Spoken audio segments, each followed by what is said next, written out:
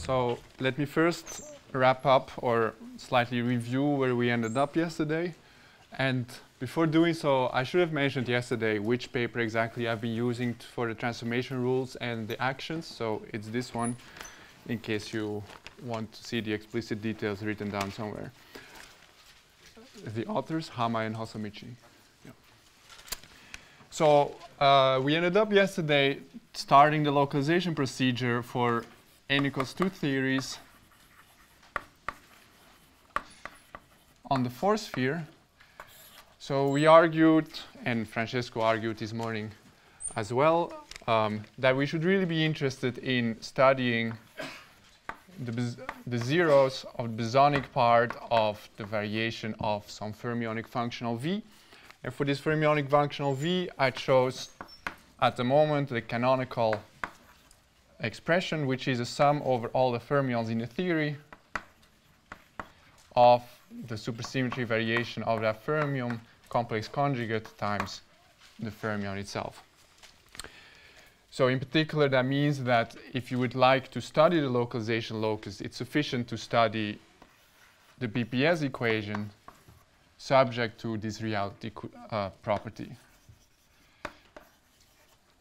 So you should study these BPS equations. And as I mentioned yesterday, there are two classes of solutions if you do so on the force sphere for the particular supercharge I chose. So apart from choosing V, I also chose a particular supercharge which had the property that it squares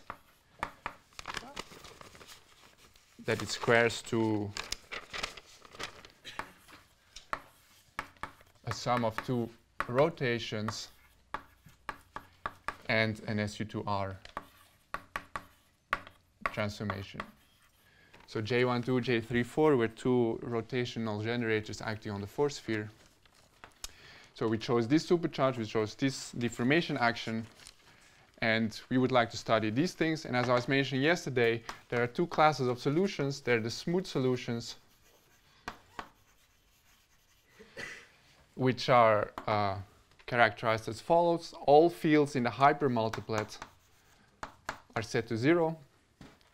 And inside the vector multiplet, we find that the field strength is equal to 0, which you can take to mean in a particular choice of gauge that the gauge field itself is equal to 0. But in the scalar sector of the vector multiplet, we find non-zero stuff, namely the two complex scalars. They are equal, and they are equal to some constant, which I will write as A0. So A0 is just some constant Lie algebra valued object, which you can always choose to diagonalize. And the auxiliary fields, so it is a triplet under SU2R of auxiliary fields in the vector multiplet. That object is proportional to this very same constant, and the SU2R indices are soaked up by this object W, which I defined yesterday. Okay, so these were the smooth solutions. On top of these smooth solutions, at the north pole, we found solutions to the instanton equations, and at the south pole, additionally, we found point-like anti-instantons. So given this localization locus, as we described yesterday or this morning by Francesco, we're supposed to evaluate the classical action on this locus. So since the hypermultiplet fields are all equal to 0, we're not going to get a contribution from there. But the Yang-Mills action does give something, and it is some constant divided by the Yang-Mills coupling squared of the trace of A hat, where A hat is really the same as this A0 over here, but with some dimensional parameter soaked up. The theta term contribute? Yes, I will come to that in a second. The theta term will, of course, talk to the instanton configurations, since these carry non-trivial topological charge.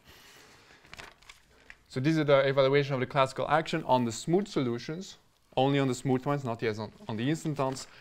And I also indicated the result for the one loop determinants, the determinants that describe the quadratic fluctuations around the localization locus. And that was given by a product over all the positive roots of the Lie algebra associated to the gauge group we're considering of the upsilon function times another upsilon function. While for the hypermultiplet, we found the following result. It's a product over all the weights in the representation under which the hypermultiplets transform. So this is a gauge group representation. And we find another expression in terms of the upsilon function. And this has an inverse. So this is sort of where we left off yesterday.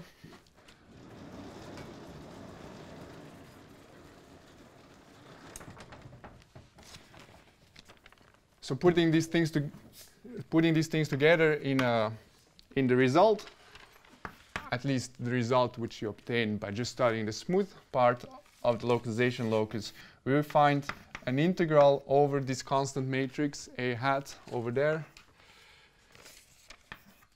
It is weighted by the classical action.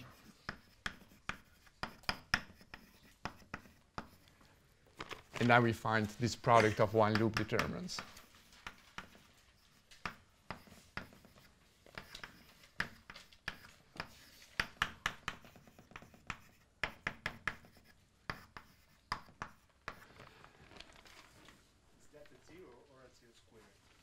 Sorry, where? The exponential in the integral of the partition function. E to the minus 8 pi squared, or A0 squared. trace A0 squared, yes. Okay, but the action like on the other board that's just in a 0. Oh, I'm sorry. There should be a square there.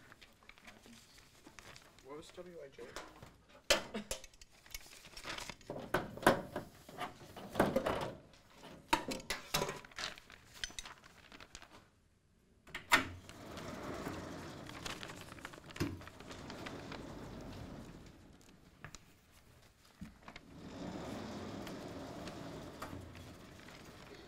Sorry, what was your question? Oh, what was Wij again? Okay, let me write it here. So remember that the conformal killing spinor equation looked like so. And we said that to define a massive algebra, we're going to restrict these guys. And that restriction was given as follows.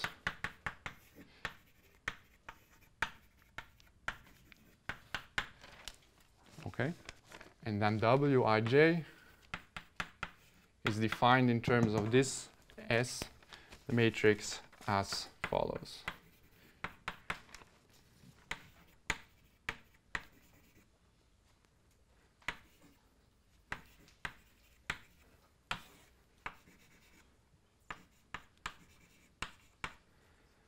Yeah, like so. So you can similarly, if you look at the conformal killing spinor equation for xi tilde, you find xi prime here. Xi prime is related to xi. Sorry, something went slightly. It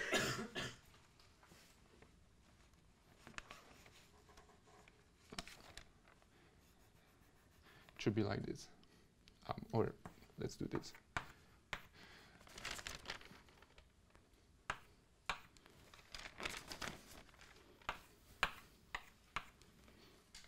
So this is W tilde, but it's equal to a similar object, which you can define in terms of S and the killing spinor xi, and these two are actually equal on the force field. Wij told us just put tildes and everything. Yeah, so remove the tilde as you get W, but it's really equal on this particular supercharge we're looking at. So this is the definition of W, if I didn't make any typos. Okay, so this is the result we found by just studying these smooth solutions. Of course, we need to take into account these point-like instantons, so we should expect that there is some additional stuff carrying the information of those non-perturbative configurations. Right. So let me make a few comments, and then we'll start studying this piece in more detail. So first of all, so far I haven't quite mentioned the masses for the hypermultiplet yet. So remember that yesterday I briefly mentioned that Poincaré algebra has a central extension. If you tune the central extension, the central charge, to be precisely equal to the mass, then the representation remains short. And if you do so, then you can turn on masses essentially by shifting in the while loop determinant over there by shifting a hat 0 by the mass of the hypermultiplet. So another way of thinking of turning on masses for the hypermultiplet is just by introducing a background vector multiplet and then giving a BPS configuration to that background vector multiplet. And as described over here, we can give constant values to the scalars in the background vector multiplet. So if you do that for a background vector multiplet for the flavor symmetry, we will precisely turn on a mass. So this result can be easily generalized to include masses for the hypermultiplet by doing what I just mentioned. A second, so masses can be introduced. A second comment I would like to make is about which observables you can actually introduce additionally in the path integral within this localization scheme. So we chose a particular Q, and the name of the game is to just study which configurations are Q closed, which observables are Q closed, because then I can insert them in the path integral and I can see how my localization computation changes with those extra observables present. So as far as local operators go, you can insert n equals 2 chiral operators at the North Pole and similarly anti-chiral guys at the South Pole. So concretely what I mean by n equals 2 chiral operators or anti-chiral operators is trace of phi to some power and anti-chirals trace phi bar to some possibly other power. So these objects, you can check for yourself that if you introduce those at the North Pole and South Pole, then they are Q closed. And Q closed stuff can be introduced in the path integral, and then you can run the localization machine. And at the end of the day, you will just have to evaluate these local operators on the localization locus. It's described over there. Phi and phi bar are just essentially these constant. So what it means to have these local operator insertions is just that you dress this integral with additional trace of the matrix variable to these powers. So just a second. And the study of these types of correlators will be analyzed in great detail next week by Zohar. So now you just know that you can do it and how to relate the objects you find by inserting these things on the force sphere. But Newton partition function will be affected by this. Yes, it will. It will. So yeah, I haven't talked yet about this part, but you can introduce it, and this will be modified if you introduce these objects. So if you don't want to modify them, maybe you should look at A1, and then the only relevant powers are phi squared, and then the instanton part is not quite affected. So okay, for this part, I'll refer you to Zohar's lectures. So these were the local operators. As far as non-local operators go, you can introduce Wilson loops. The Wilson loop insertion is, well, it will introduce trace of e to the power of the matrix variable. You can introduce 't Hooft loops. So 't Hooft loops are disorder operators. And as Francesco explained this morning, one way to introduce them is to not consider the path integral over the space of fields as you normally would, but instead look at the space of fields with a prescribed singularity at the location of the 't Hooft loop. This object is still Q closed with respect to the Q I described over there, so you can run the localization, but the result is not quite as intuitive as for the Wilson loop. It's a complicated computation. If you are interested, you can look at the paper by Gomes, Pestun, and Okuda. I don't know if he's present. And finally, you can also introduce surface operators.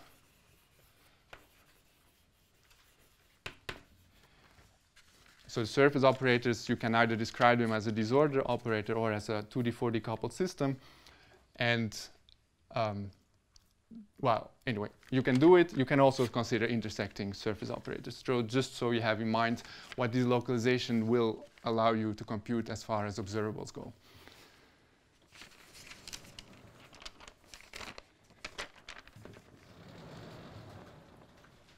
Okay, so let's now start thinking about this non-perturbative part.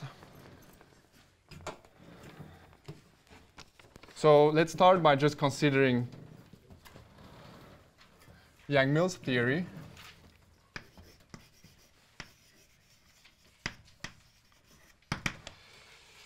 So the action of Yang-Mills theory, it reads something like this.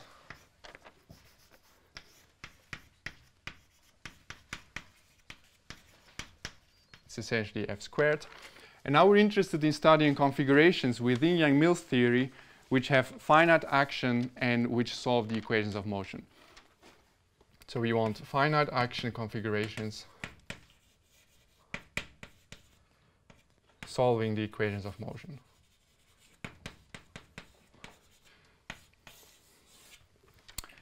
So let's see if we can find configurations with finite action solving the equation of motions. And I will do so by using the standard Bogomolny trick. So I will write this integral as trace f wedge star f, where star is a Hodge star.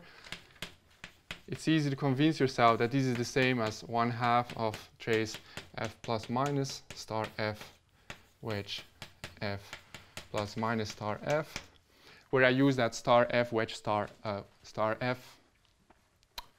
Well, star f wedge f is of course the same as f star wedge star f, but then we have the cross term star f ff and star f star f. Star f star f is the same as f wedge f, so we need to correct this by adding another integral of precisely f wedge f. So this is a this is a trivial rewriting of this left hand side, but now we find something interesting. Given that this thing is positive definite or semi-positive definite, we find that this result is always larger than or equal to integral of trace f wedge f. And this bound is of course saturated precisely when this object is equal to 0.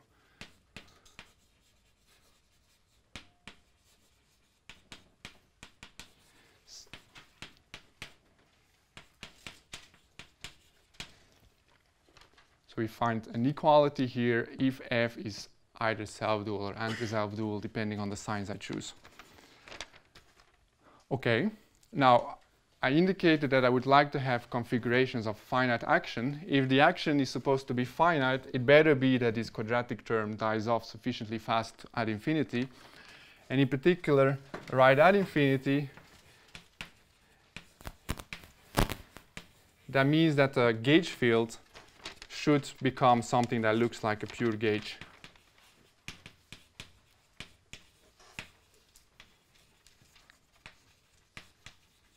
So if you compute the field strength of this object, you will find 0. But notice that the information we have here to describe the gauge field at infinity is precisely a map G from the 3-sphere at infinity into the Lie group, the gauge group. So for example, I'm looking at SUN theories, then this G will be a map that takes any point at a sphere at infinity into the Lie group. And such maps are precisely characterized by the third homotopy group of an SU2 subgroup inside SUN. So what this means is just I have this 3-sphere at infinity, and the SU2 is also a 3-sphere. So you can have a map of the 3-sphere into the 3-sphere, which has some non-trivial winding. And the non-trivial windings, they are parameterized by an integer z. And this integer, in fact, is precisely computed by this type of an integral. So this is a topological charge, and it takes precisely the value of this integer that describes the behavior of the gauge fields at infinity.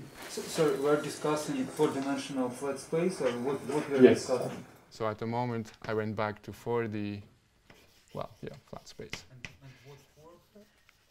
Euclidean. Sorry, what was the second question? And what for we are discussing? Because we thought about the sphere. Right, so I told you there are instanton configuration at North Pole and South Pole. Locally around the North Pole, things look pretty much flat. This is the flat space I'm trying to describe now. But you got some like boundary condition. In the first case, it was that f min is 0 everywhere apart from the pole, or what? Yes, so I'm trying to describe configurations which have f plus equal to 0 on a flat space, which is the local environment on R4. You'll see where it goes. If it's not clear, ask me again later. So this type of integral computes precisely this topological charge. In fact, to be totally precise, we should have some coefficient, 1 over 8 pi squared. So this integer number is computed by an integral of this, where f is the configuration satisfying this type of equation. And a configuration that satisfies this type of equation is finite action. We make sure by imposing this, but it also solves the equation of motion. This is trivial by what I have told you so far. These configurations are precisely the minimal configuration within a given topological sector. So by definition, they must satisfy the equation of motion, but we can just check it. If f satisfies an equation like this, we should just make sure that d mu f mu nu is equal to 0. This is the equation of motion, but we know that f mu nu is really equal to its dual, and this is trivially true. This is just a Bianchi identity.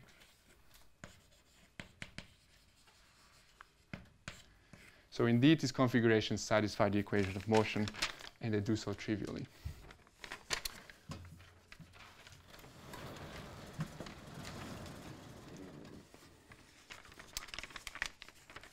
So I would like to study these equations because eventually I would like to get a handle on the configurations at North Pole and South Pole.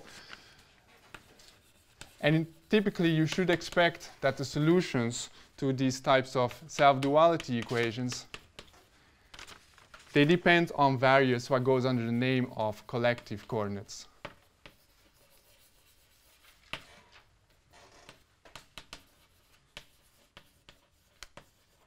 So the collective coordinates you can think of as continuous parameters on which the most general solution to the equations depend. And given that we have these configurations in our path integral on S4, we should be integrating over these types of collective coordinates. And that is the task we have ahead of us. In the path integral we had over there, we were supposed to integrate over all the BPS configurations. If the BPS equations tell me that I have to solve equations, well, I have to solve a configuration satisfying these equations, and if these equations have various collective coordinates or just various continuous parameters which you can take to be any random number, we should be integrating over these additional collective coordinates. And that is then really the question, how to integrate over these things.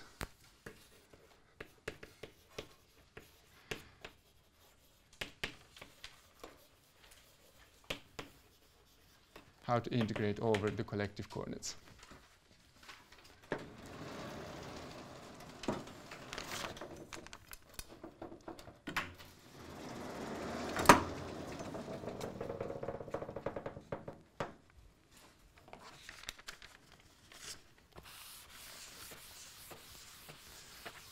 So to get a bit of an intuition, let me just present the standard example. I'm sure most of you have seen this, and in that case, well, I will just review it for you. So the most standard example is to look at a k equals 1, where k is this integer, k is this topological charge, is this integer computed by this integral over there. So let's look at the k equals 1 instanton solution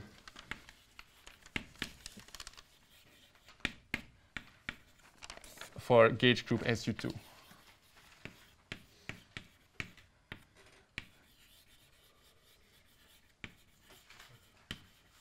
So I will just write the answer. I will write it in singular gauge. And the answer looks like so. So this is a function of x. It looks like x minus x nu divided by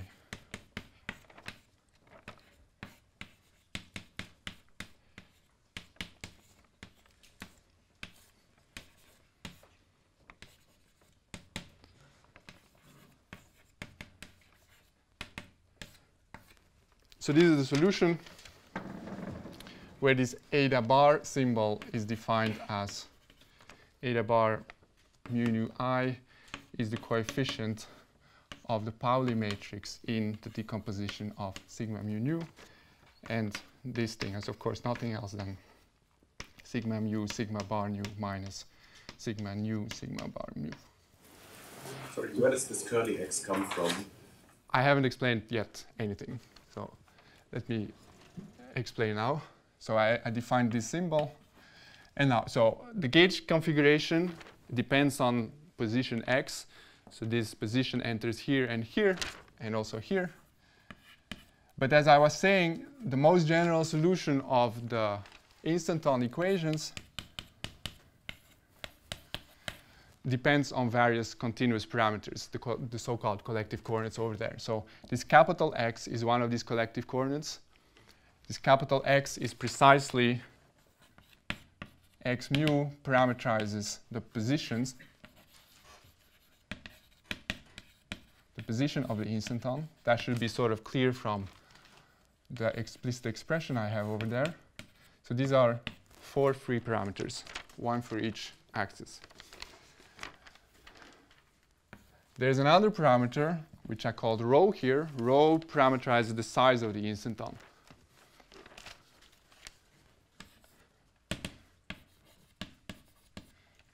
So that's another collective coordinate. And finally, I have included here this G and G inverse. G and G inverse are matrices in SU2. And they tell you what the global gauge, well, they parameterize global gauge transformations which you can perform on this configuration.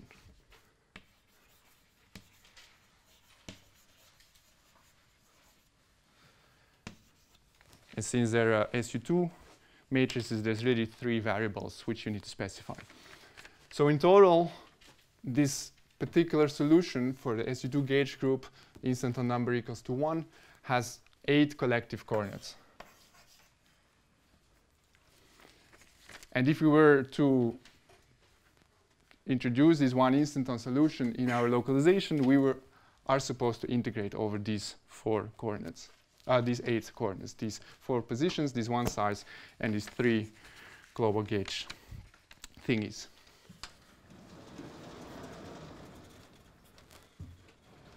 So an 8-dimensional integral, maybe that sounds reasonable, although I haven't quite told you how exactly the space looks like parameterized by these 8 coordinates. But really, we're doing SUN gauge theory in the localization computation, so let's try to think about what happens in terms of SUN instantons. So an easy way to obtain SUN instanton solutions is just to take my SU2 instanton solution and embed it inside SUN. So SUN we can think of as an n by n matrix. At least the gauge field over there, it's an adjoint variable, so we can think of it as an n by n matrix. We can embed the SU2 solution I have over here, for example, in the top corner over here. We put zeros everywhere else, and then this will be a self-dual solution in SUN. But of course, I could have put it everywhere, So in fact, I should be conjugating this type of a solution with a generic SUN matrix. I don't know how to denote it, maybe H. So where H is some SUN matrix, but not quite all SUNs, we should mod out by the stabilizer subgroup, that is the subgroup of SUN that leaves this configuration as it is. So in particular, we have this n-2, n-2 block over here. We can act as much as we want here. It's not going to change anything. So we should mod out by those transformations. And we should also mod out by an additional SU2, because in this block, we already included the global gauge transformations. It's that G over there. We don't want to overcount, so we should remove that again. So inside here, we had 8 collective coordinates. If you do the counting by reorienting that particular solution inside SUN by this conjugation, you will find another 4n minus 8. So it's just n squared minus 1 minus n minus 2 squared minus 2 squared minus 1 for the overall S. Well, so in total, we find 4n collective coordinates. So depending on what the value of n is, this becomes a big space of collective coordinates. But of course, we just described some solution. What tells me that these are all solutions? And in fact, what happens if I would like to try to increase the instanton number? Can I still write such explicit solutions? The answer is not quite. But I can describe at least the number of collective coordinates pretty easily, since from an index theorem, which I will not explain, but you will learn all about next week. From an index theorem, namely the index of the Dirac operator in the instanton background, you can deduce that in general the dimension of a k instanton configuration in gauge group SUN has, so this is the moduli space, or the space of collective coordinates with labeled by topological charge k and gauge group SUN, is given by 4kn. So in particular, when k is 1, we find 4n here. This is an exact result, which you get by some advanced technology. So indeed, over here, we at least found all the solutions which we care about to describe k equals 1 instantons in SUN. So just take that one and perform the procedure over here. You find all possible collective coordinates. But for a larger k, we don't have an explicit description, but at least we know that the moduli space will have this many collective coordinates.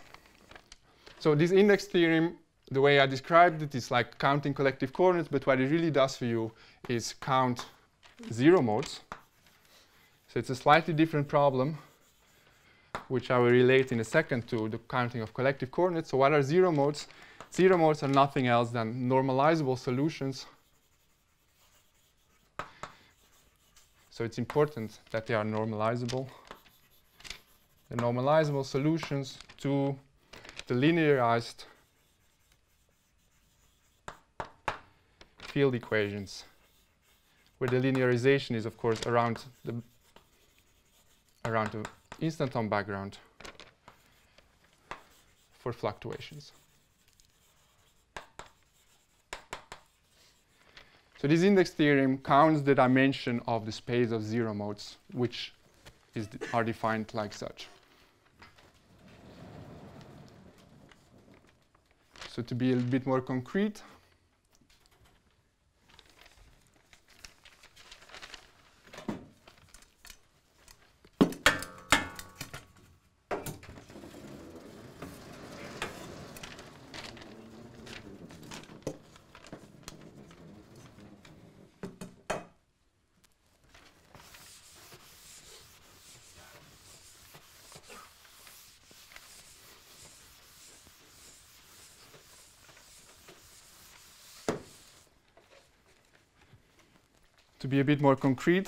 let us consider a gauge field which is given by a classical solution to the instanton equations.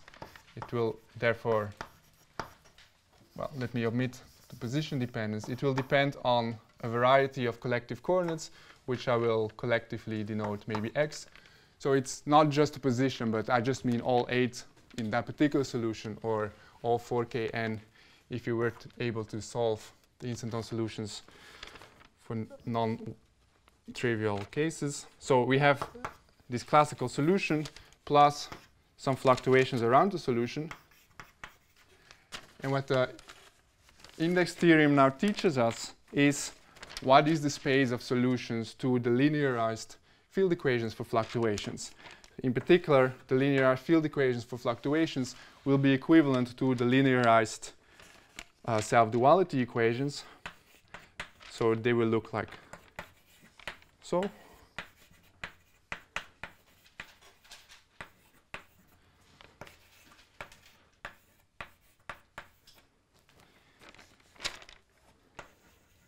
So I'm trying to solve this equation, linearized self-duality equation. But of course, if this fluctuation around the classical background is a gauge transformation, then we're doing nothing essentially. So we should make sure that this zero mode is not gauge. So we impose that it is orthogonal to all possible gauge transformations. And we do that by demanding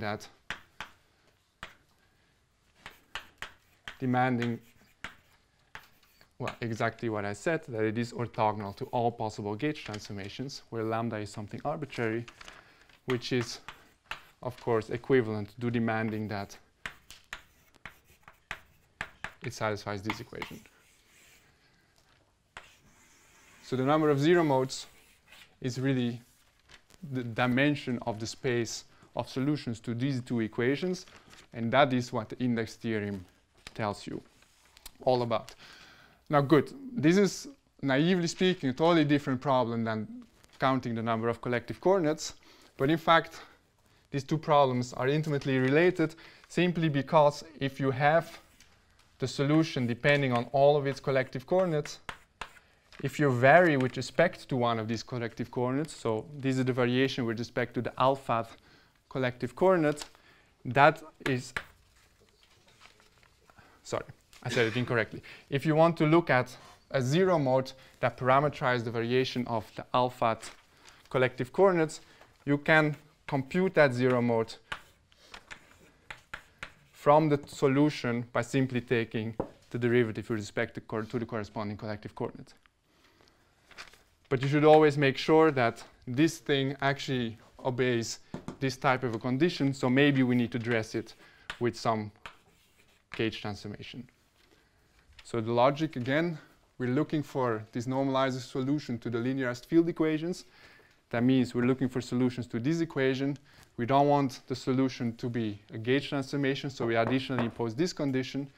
If you find a solution to these two conditions, then in fact you have found the collective coordinate, because such a solution is precisely related to the derivative of the classical solution with respect to the collective coordinate. Is this clear to everyone?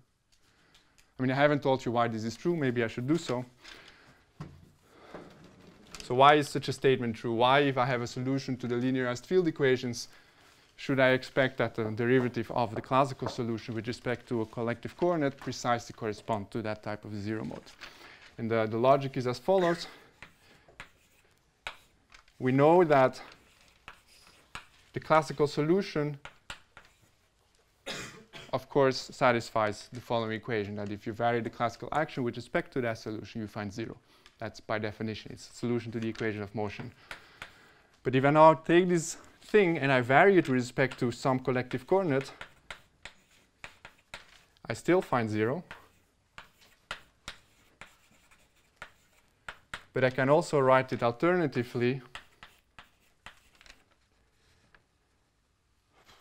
Let me be a bit schematic. As a double variation of the classical action with respect to two gauge field configurations, one at x, one at y, of, so I'm just using the chain rule of the variation of the derivative of the classical solution with respect to precisely that collective coordinate, and then I still have an integral to perform over y. Okay, so this is a true equality. 0 is equal to this. But now you can recognize here that this will be some particular matrix. It will depend on the integers mu and nu, on the positions x and y. But that operator is precisely the operator that describes the quadratic fluctuations.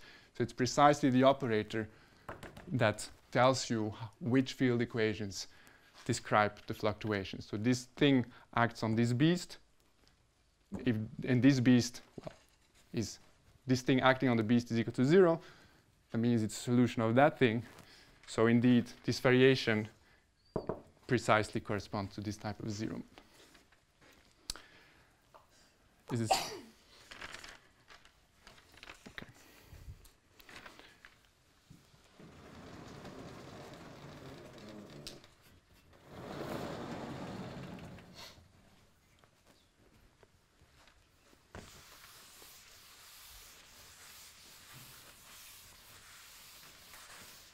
So here, okay, maybe as I sweep something under the rug, you should really take the classical action plus its gauge fixing term, and the gauge fixing will precisely correspond to that extra piece. Or said differently, you can trivially see that this thing is satisfying that condition. Is that clear to everyone? Okay, so we found these 0 modes. You still may find that it's not a very useful concept. We could have maybe just stuck to collective coordinates, but it will become clear in a second as soon as I have fermions around that the notion of 0 modes is really useful. But let me first make another observation for why these 0 modes are useful. They provide a metric on the moduli space of collective coordinates.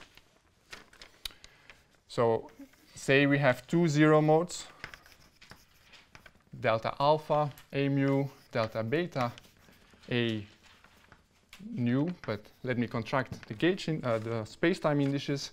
Let me take a trace. Let me integrate this thing over all of space. This will define an object which depends on two indices, which is obviously symmetric. And in fact, this thing is precisely the metric on the space of collective coordinates. This is just a side comment. But just now I said we have an 8-dimensional space of collective coordinates. I didn't describe the metric yet. But in fact, this is how you describe the metric for that space. In fact, there may be an exercise later that asks you to precisely compute this metric for that particular solution.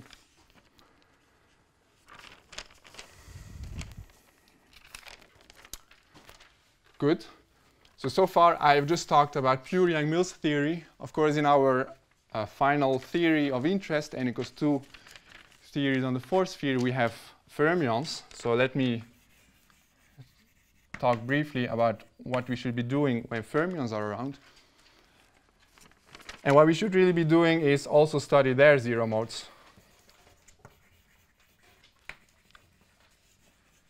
So their 0 modes are defined, well, it's gone, but they're also just normalizable solutions to the field equations.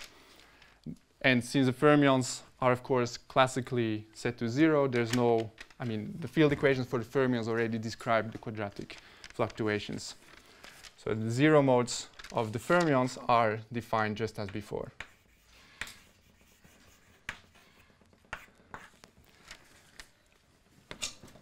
In particular, that means that we should try to solve the Dirac equation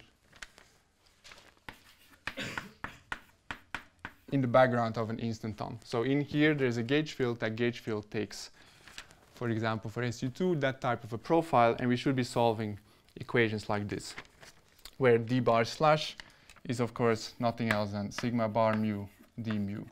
So this is equivalent. And similarly for d slash. Now, first observation you can make as soon as you would like to study fermionic 0 modes, so solutions to either one of these field equations in the instanton background, is that you will never find any 0 modes from lambda tilde in an instanton background.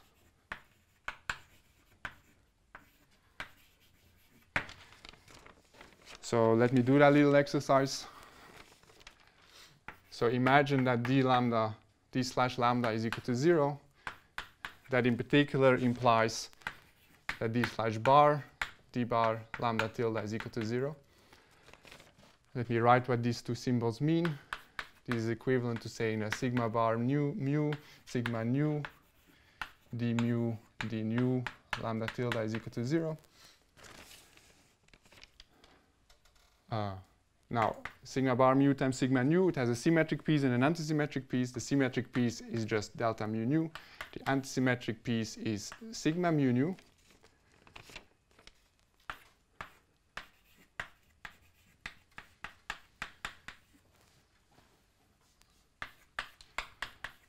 So when acting with the delta function, you just get d squared acting on lambda tilde. When sigma mu nu, since it's antisymmetric in its mu nu indices, you may as well replace this with an anti-commutator at the cost of introducing a factor of half. When you have an anti-commutator of covariant derivatives, of course, you get the field strength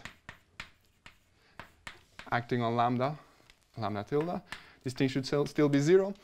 But now you should remember that we're in an instanton background, which means that F is self-dual, but sigma is anti-self-dual.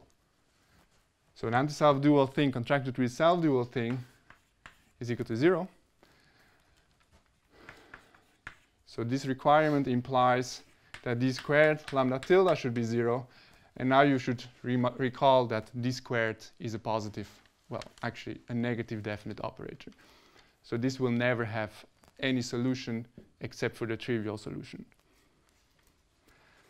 So this little argument shows that there will be never any zero modes coming from antichiral spinors over here in an instanton background. But the same argument doesn't tell you anything about solutions to this equation, simply because when you reach this point, you will not have sigma, but sigma tilde, which is self-dual just like F, and this thing is what it is. It's not 0, so you cannot make any conclusions about whether there are solutions. And in fact, again, using an index theorem, you can figure out that the number of solutions to this type of an equation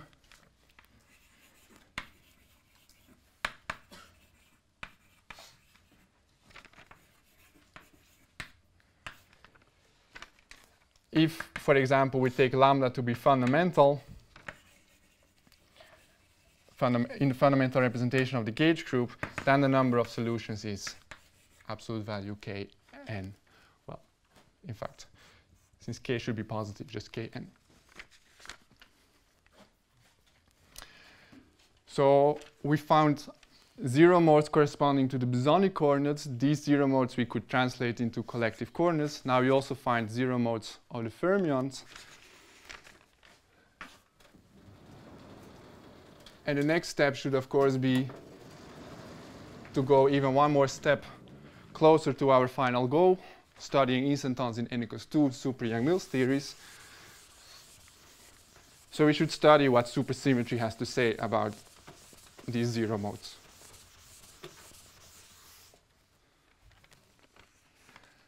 So remember from yesterday, I wrote the supersymmetry transformations of the fermions explicitly. It used to be on that blackboard there.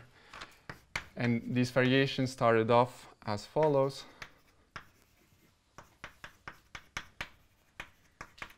Plus and so forth. The variation of the antichiral guy was similar.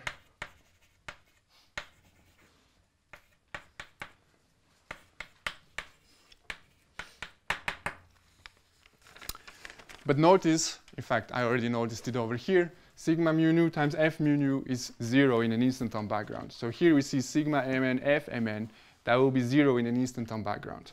So in an instanton background, the variation of the fermion lambda is simply equal to 0. So this means that the supersymmetries parameterized by psi are preserved. Well, let me just denote it like this. Supersymmetries parameterized by psi are just preserved.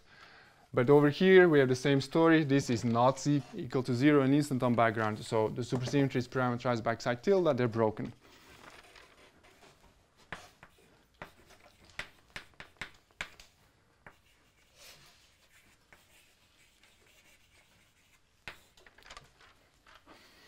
In fact, This broken supersymmetry is a little trick which you may use to construct the sum of these fermionic zero modes, since the variation of this fermion, well, the supersymmetry used to be a symmetry of the action, right?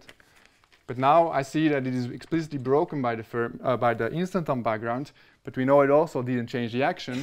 So this thing, if you insert it instead of the fermion, it should be a solution of the field equations. You can maybe do that as an exercise. So these broken supersymmetries, they give me some of the zero modes, but not all, not necessarily all. But what is more interesting are these preserved guys. Can we do the counting a little bit slower? Of how many, I mean, you want to compare with this Kn that you get there, right? Oh no, I'm not claiming that you get all solutions by looking at the broken supersymmetries. You just get a subset of these zero modes.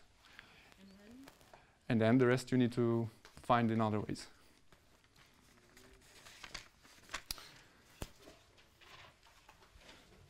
So some of the supersymmetries are preserved on the instanton background. Now what that means is that there are some supersymmetries around which will pair for me bosonic zero modes with fermionic zero modes. So the supersymmetry is still there in the instanton background. We know that the instanton has all these zero modes. And then I'm just using the statement that if I would like to study symmetry, well, if I have symmetries preserved in some vacuum, where the vacuum in my case is the instanton, I should expect the fluctuations above this vacuum to be organized in the preserved symmetry algebra. In this case, we have the supersymmetry algebra, so I should expect that the zero modes, which are in this case the fluctuations of interest, are organized in supersymmetry multiplets. So bosonic zero modes will be paired with fermionic zero modes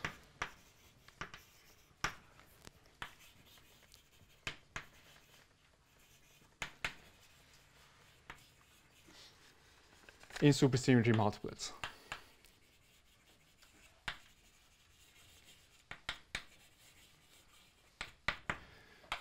So this is useful. We started off studying bosonic zero modes. We studied separately fermionic zero modes. But in fact, if you have supersymmetry, these two types of zero modes, they will come together in particular supersymmetric multiplets.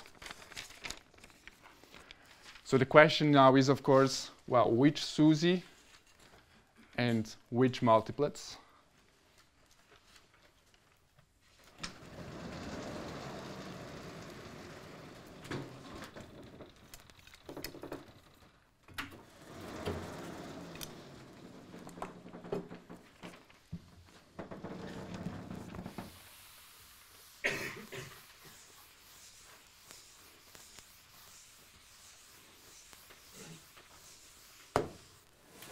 Excuse me, you mean all of those Kn fermionic zero modes carries like Kn out of 4Kn fermionic zero modes into the...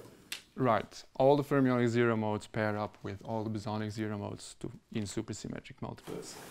You mean all of them? So 4Kn? Well, the 4K bosonic zero modes, yes. So here I was just describing zero modes of the fundamental lambda, but let's say in an n equals 2 theory, there are also adjoint guys around. So anyway, all of them, at the end of the day, are paired. So to figure out the questions I raised over there, which SUSY and which multiplets, let me do the following. Let me uplift the entire discussion by one dimension. So let me consider an R4 and add an extra direction, which maybe you can think of as time, although I'm still in Euclidean signature.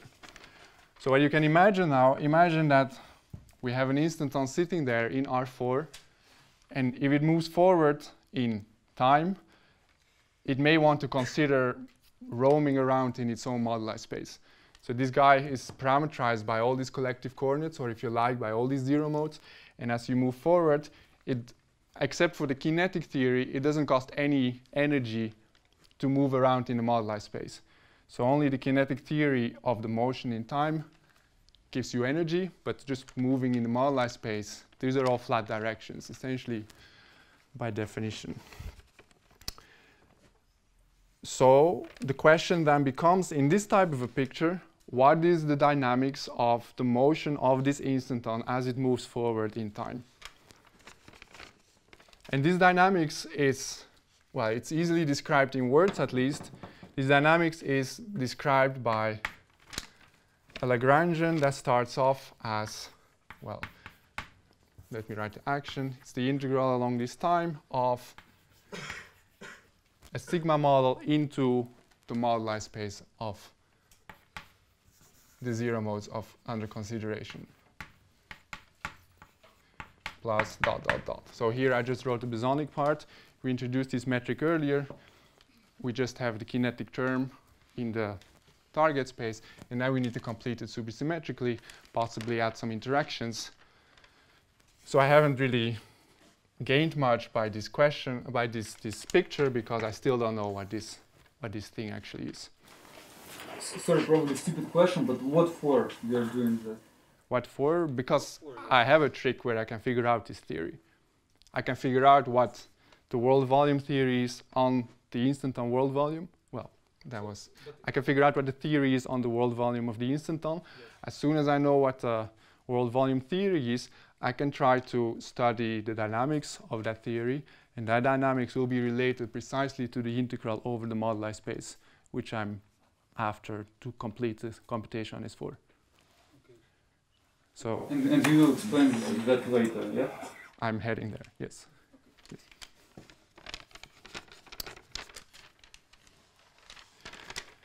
So let me at least describe the supersymmetry. I described somewhere here, no, somewhere there, that there were some number of preserved supersymmetries. You can study how those supersymmetries should act on the world volume. From there you see it were only xi's, no xi tildes, so it's some chiral supersymmetry. And indeed it is two-dimensional 0,4 SUSY. I know. It's two-dimensional 0,4 supersymmetry, dimensional reduced to 1D.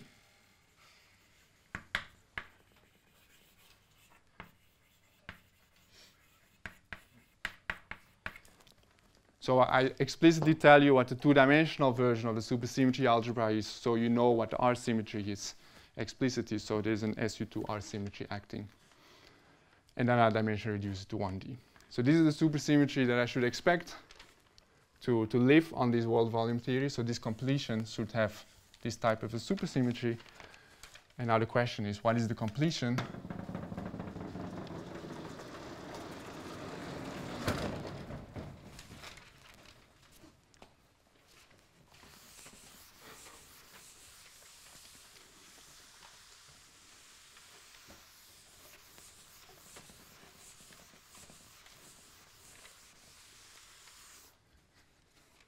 So what is that completion? Well, to find that completion, let me talk a bit about brane realizations.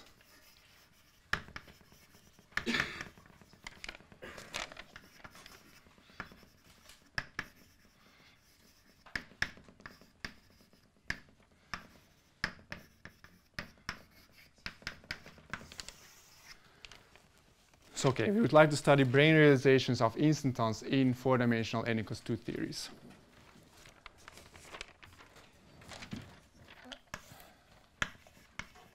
So let me first engineer the 4D n equals 2 theory.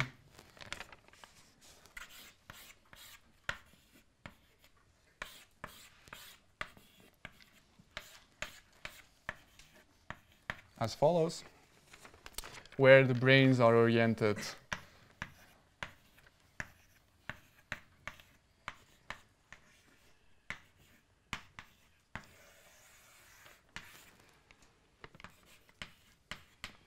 along the directions 1, 2, 3, 4, 5, 6, and the D4 sits along 1, 2, 3, 4, and 7. So in particular in this picture, this direction is the 7 direction, and this direction is the 5, 6. Okay, so I claim that this is a good description. You have two NS5 branes, or well, I'm just drawing two NS5 branes. You could have more if you like. And I have a stack of ND4s here, ND4s here, ND4s here. So I choose them all equal, well, for reasons I will not try to explain. But let's just stick to the fact that I'm describing a superconformal field theory. So I will be describing an n=2 superconformal field theory with gauge group SUN and 2n fundamental hypermultiplets. So let me explain this picture a little bit. I hope that most of you have seen this picture before. If not, let me try my best to at least intuitively indicate why this indeed describes an n=2 theory with gauge group SUN and 2n fundamental hypers. So let's first start by just considering a stack of ND4 branes. Well, draw them like this. Let's imagine we have this stack of ND4 branes. We used to have 32 supersymmetries in the absence of the branes, so now including the branes we have broken half the supersymmetry. So we have 16 supercharges left, and the quantum field theory living on the world volume of these D4 branes is just a dimensional reduction of 10-dimensional super Yang-Mills to 5 dimensions. So in particular, this is 5D maximally supersymmetric super Yang-Mills that lives on this world volume with gauge group, well, UN, but I will ignore the U1. So that's step number one. Now step number two, I take this stack of D4 branes and now I sandwich it between NS5 branes. And I think of the NS5 branes as sitting very close to each other, so the vibrational mode in this interval is, well, it's very heavy, so it will decouple. So essentially, we will have a dimensional reduction to 4 dimensions.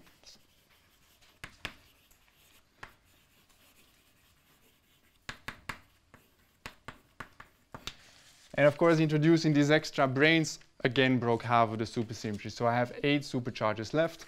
So I have a 4-dimensional n=2 supersymmetric theory. And moreover, the NS5 branes have impose boundary conditions such that going from this 5D n=2 super Yang-Mills to this 4D n=2 super Yang-Mills, you lose what in 4D n=2 language would be the adjoint hypermultiplet. So this is really just super Yang-Mills. Okay, so far so good. And now I can dress this picture by having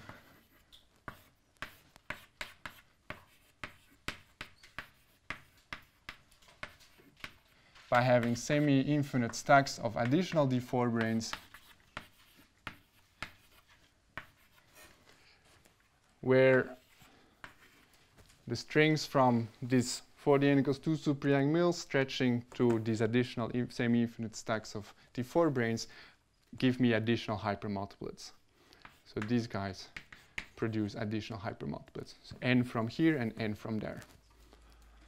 So indeed, this picture describes a theory as I described over here. Good. No, I'm not interested in 4D n=2 theories as a brane picture. I'm really interested in instantons in this theory. So I can dress this picture with yet another stack of branes. Over here, a stack of D0 branes, k of them, which stretch along the 7 direction. So this D0 brane is a codimension 4 object with respect to these D4 branes, just like instantons were codimension 4 in my 4-dimensional space. Moreover, they're half BPS objects because, again, another stack of D4 branes with directions chosen well with respect to the directions of the D4 branes preserve half the supersymmetry. So this is describing a half BPS object in my 4-dimensional theory of codimension 4 or of dimension 0. And that has all the ingredients of an instanton.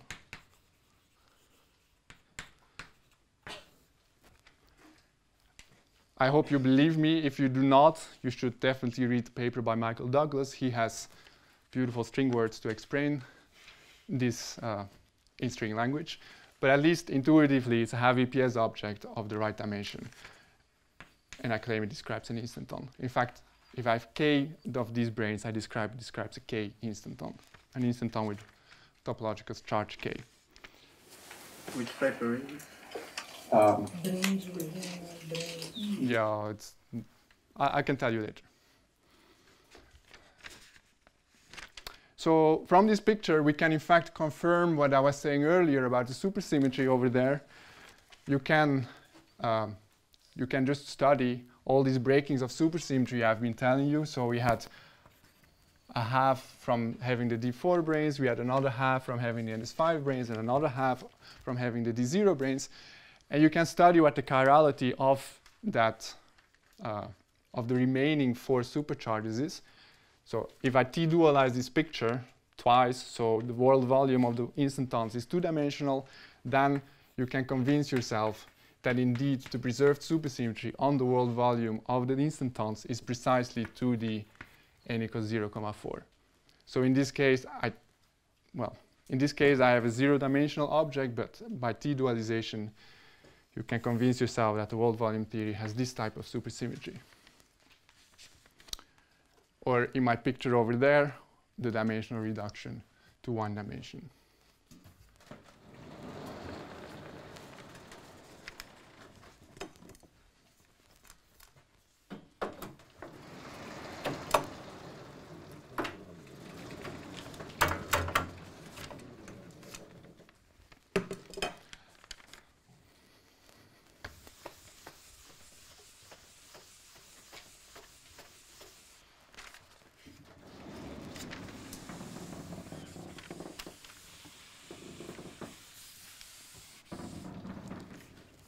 So now we are in good shape. We should just analyze what the brane picture tells you about the world volume theory of these D0 branes to find this description for the completion of this quantum mechanics I started writing. So to find the quantum mechanics, you just T-dualize once.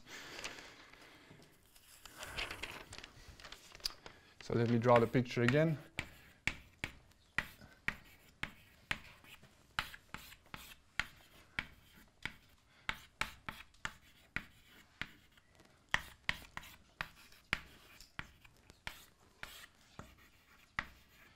So this was my picture, and I would like to study what is the world volume theory living on these D0 branes. That will be the world volume theory I've been after.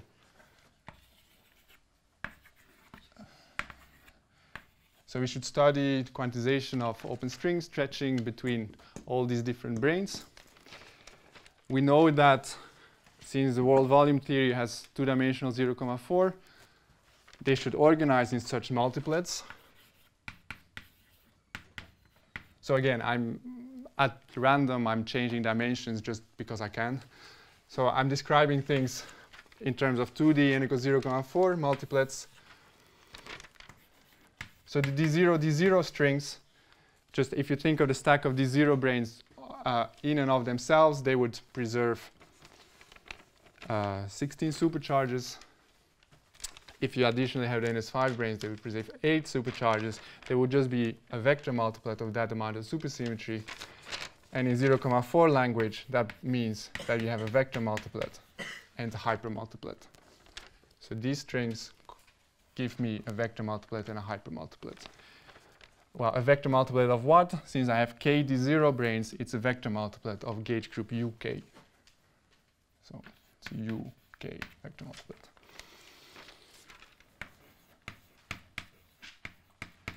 So I have 3 stacks of D4 branes, stack number 1, stack number 2, stack number 3. So the D0, D4, 1 strings, they will give you, without much explanation, a Fermi multiplet. Similarly, the D0, D4, number 3 strings, they give me a Fermi multiplet. And finally, the D0, D4, 2 strings, so these strings, they give me something else. They give me a hypermultiplet. Can you maybe say what is a Fermi multiplet? Yes, I will do so, but I will do so. It's just all of these multiplets are 0,4. 0,4, 2D 0,4. but I will reduce them now to in terms of 0,2 language, just because it's easier to describe the multiplets. So a vector multiplet decomposes into a vector multiplet plus a Fermi multiplet, which I will describe in a second, plus a chiral multiplet and a chiral multiplet. So the hyper decomposes into two chirals. This is very much the same as we had in 4D n equals 2. The hyper multiplet decomposes into two chirals, and the vector decomposes into a vector and a Fermi. So let me describe these three multiplets, these three types of multiplets. So the chiral multiplet contains, well, never mind this symbol. The chiral multiplet contains scalars, phi and phi bar. It contains a left-moving fermion and a second left-moving fermion. The Fermi multiplet, as the name says, it contains a lot of fermions. It's a right-moving one and its complex conjugate, and some auxiliary fields. And finally, the vector multiplet, of course, contains the gauge field and some right-moving superpartners, in addition to an auxiliary field. So these are multiplets under the 0,2 supersymmetry, so that there's only supersymmetry in the right-moving sector, which you can see reflected in these multiplets. In particular, the variation of the gauge field gives you only some right-moving stuff. Okay, so at least the field content should be sort of clear, and these decompositions are what they are.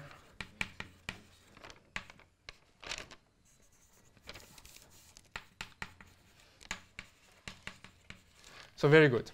This took some time, but there it is. This is the field content of the world volume theory of these KD0 branes, which describe an instanton in my four-dimensional n equals 2 theory. And in fact, I can do a bit better than just describing the field content. I can give you the precise quiver gauge description of this theory. So as I said, we have a UK gauge group that's still preserved over here.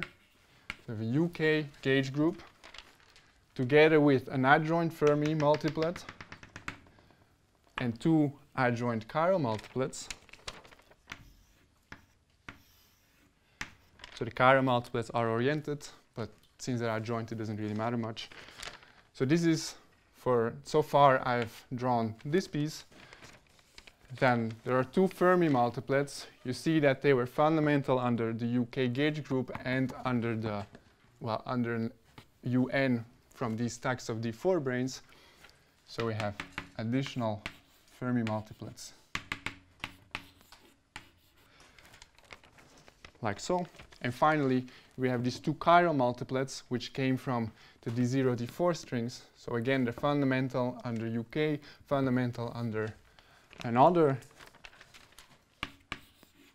UN, and they look like so. So this is a quiver gauge description, and given that we started off with 0,4 supersymmetry, okay, this is not going to mean much, perhaps, but there is a J-type superpotential which you need to turn on for this adjoint Fermi multiplet. And, well, let's just keep in mind that you can also write down the interaction term. So this type of superpotential determines the interactions of all these multiplets among each other as described by this quiver. So do you mean, sorry, do you mean that the 0,4 Fermi multiplet is the same as the 0,2 Fermi multiplet? I see. It's exactly the same number of fermions, right? Yes. I mean, it's the same. Yes. It's sort of maybe somewhat similar to a half hypermultiplet, which is a multiplet of n equals 1 and n equals 2 simultaneously in 4 dimensions. Oh, I see, I see. It's somewhat similar in spirit. I see, sure.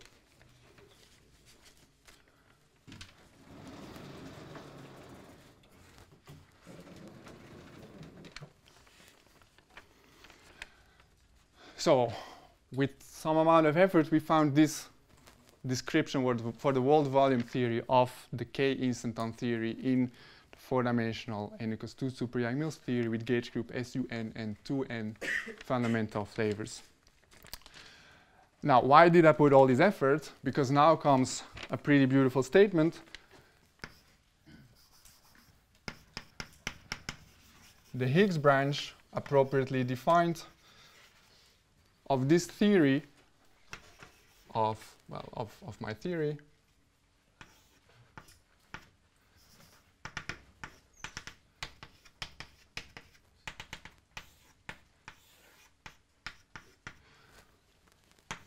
is precisely equal to the k instanton moduli space in gauge tube SUN if you have two n fundamental hypers. So this has to be true simply because we're describing the world volume theory of these instantons. Their vacuum space should describe precisely what free motions you can do, where by free I mean zero mode motions.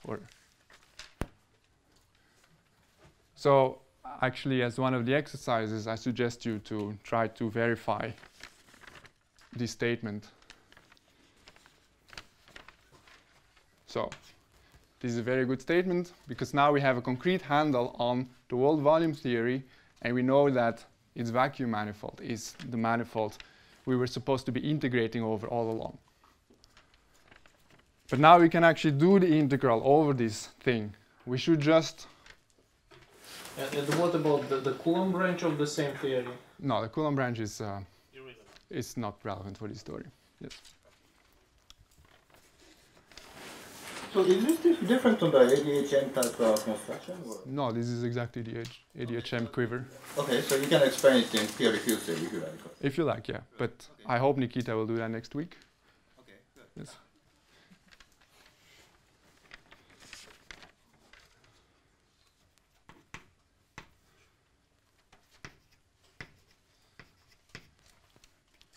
So one of the exercises is precisely to get the ADHM constraints by just checking this type of statement. So when doing that, you can just ignore Fermi multiplet, right? The what multiplet? Fermi multiplet. Yes, of course. Yeah. I mean, you need to be slightly careful because of the superpotential coupling, perhaps, but essentially you can ignore the Fermi multiplets. Usually, how do you compute the superpotential from the tree construction? I don't know. Here I just knew it had to be there because I knew from the brane construction there is a 0,4 theory actually living on this world volume theory.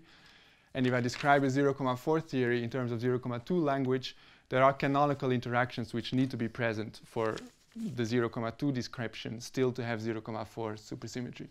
So this is why I knew that this J lambda had to be there. And this is unique, determined by the You same. need to compute open string scattering to tree level and you will get it. Okay.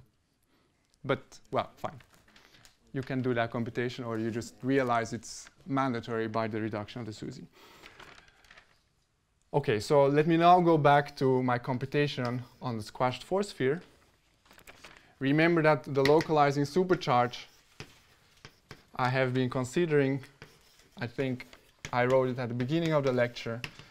Let me do it yet another time.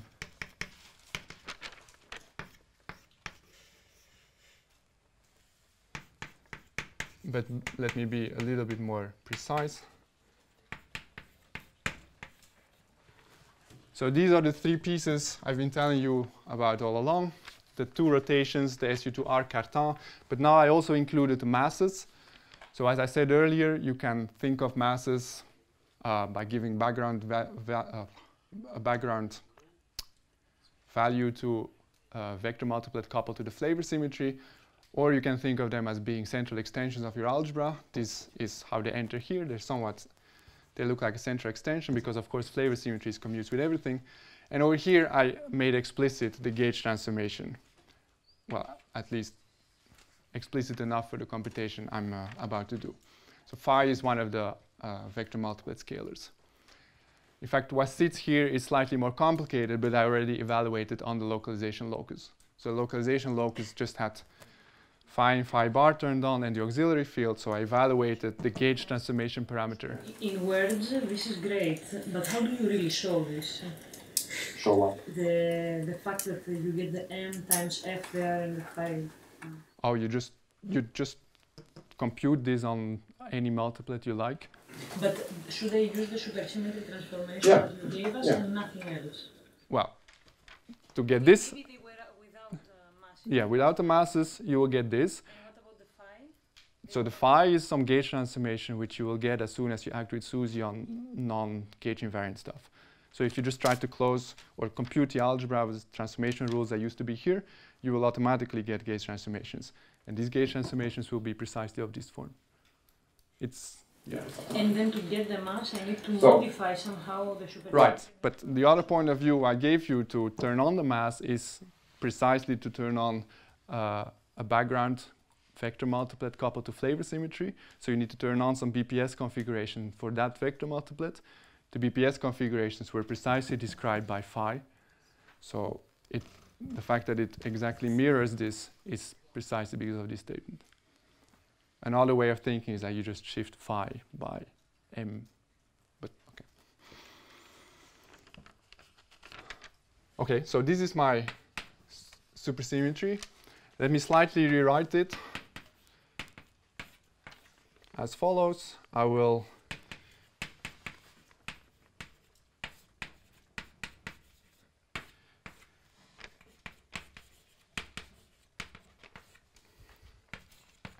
group some rotations in slightly more convenient combinations.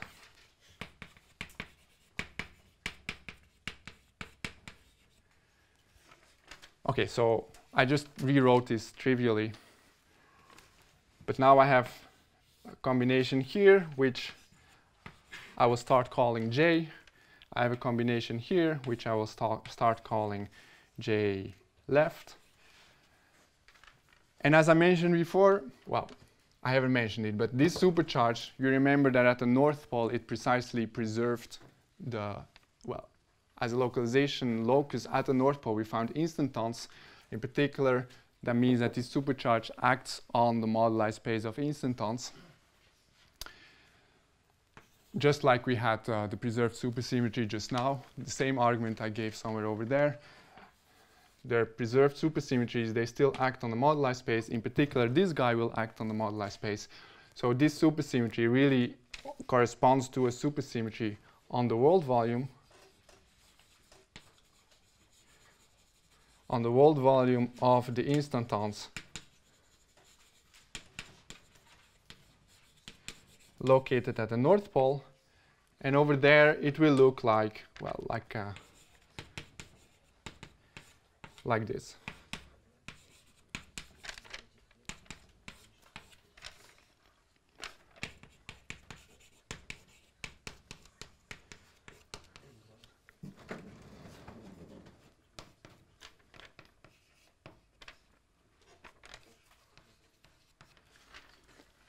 So all these actions in the brain picture, it should be somewhat obvious. All these actions, they can be realized geometrically in the brain picture. And then you can figure out that they also act in some particular way on the world volume theory, which I described over here. And they act as flavor symmetries. So J and J left are particular flavor symmetries of this theory. I will describe for you the charges in a second. So these are just particular flavor symmetries from the point of view of the world volume theory living on the D0 brains, or alternatively of this quiver. I still have these pieces, and additionally I have a gauge transformation of the zero-dimensional degrees of freedom. So this is now a supersymmetry on the world volume, and what we're supposed to do is take that supersymmetry and localize this theory. Once we find the partition function of that theory computed with respect to the supersymmetry which squares to this object, I will have 1. Because then I have described for you the world volume theory partition function, which is precisely the missing ingredient in my localization formula on the force sphere. So I hope now it became clear why I did all this.